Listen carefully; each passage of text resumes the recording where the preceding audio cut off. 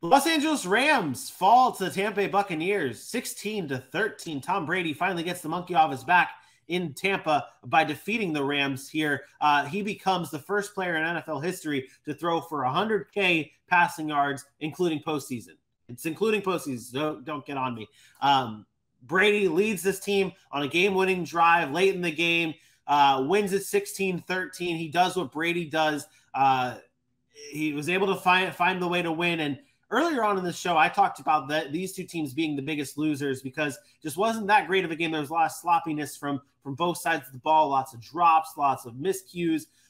Cooper Kupp being the only guy for the Rams. But you said something that kind of stuck with me that I wanted to take into this chat, and it was the fact that the Bucs won this game. And although it may not have looked pretty, they were able to win. And you said you don't know if the Bucs are a winner or a loser in this situation. Can you touch on that?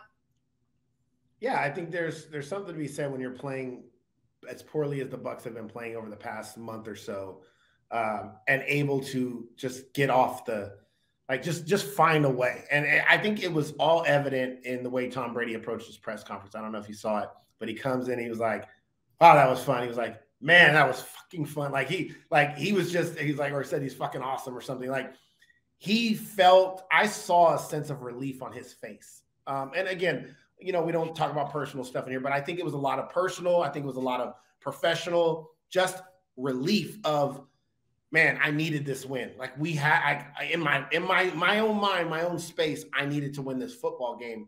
And I saw that from Tom Brady. And I'm not saying that's going to spark him to go on a run. But there were some vintage Tom Brady moments in that game, late especially. And like you said, there was a lot of drop passes, especially on the Bucs side, that they might have been able to score sooner.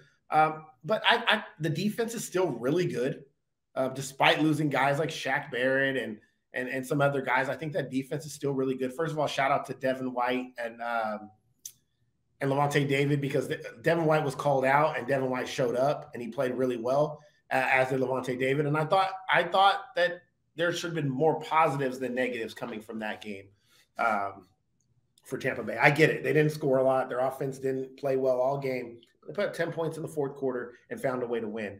The running game is still a big issue in that interior offensive line play, but I don't think that's getting fixed anytime soon. So you just have to live with it, and you just have to find a way around it.